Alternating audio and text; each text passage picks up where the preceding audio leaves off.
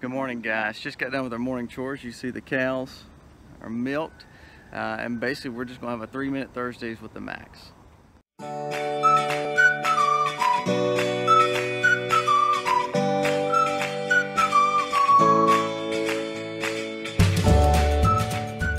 Alright guys, today we're going to be talking a little bit about a special tool that we use in our garden, and which most of you probably use as well, but it's the broad fork. Basically, what is a broad fork? A broad fork is basically a tool that we use to aerate our soil. It allows us to penetrate deep within our soil beds in our garden, but also not hurt them. When we use our tiller or disc, we are trying to break up ground. But once we establish that ground as a garden spot, if it be a cottage garden or a market garden, our goal is to make sure that we're adding that lasagna method where we're adding more and more organic matter, biomass, compost, manure, whatever it may be, to that soil to make a better quality soil.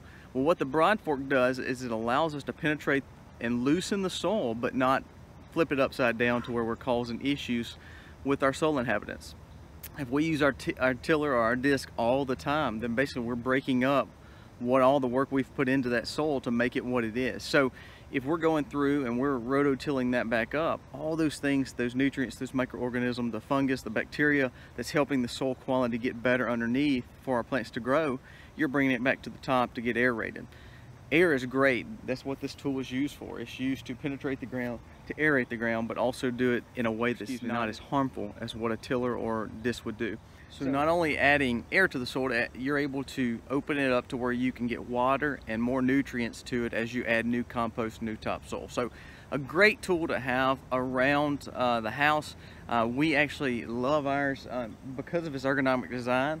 You would think that this would be a hard tool to do, but you know, the more that you add to your soil, the more that you add to your garden seems to be soft. So if you're preparing and prepping your gardens with the silage tarps like we do, it keeps your soil very moist. So when you add that next layer, before you do it, you can use this tool, and it's not hard at all. To me, if you're trying to use this in hard ground or brand new ground like this, I mean, it would almost be impossible. But when you get your garden worked and you start using this tool, it's so easy to use. It's no issue. I mean, my kids could use it, my wife could use it, and because it helps you with the way it's built with the edges at the bottom, it pretty much does all the work for itself. You get it in the ground and you pull up, and pretty much you've got exactly what it's supposed to be doing. Making differences in your soil quality, aerating your soil, and putting water and nutrients a little bit deeper in those lasagna levels without tearing it upside down and hurting your soil inhabitants with a tiller. So I hope you enjoyed this segment of 3 Minutes with the Max. If you've not subscribed to us, please do.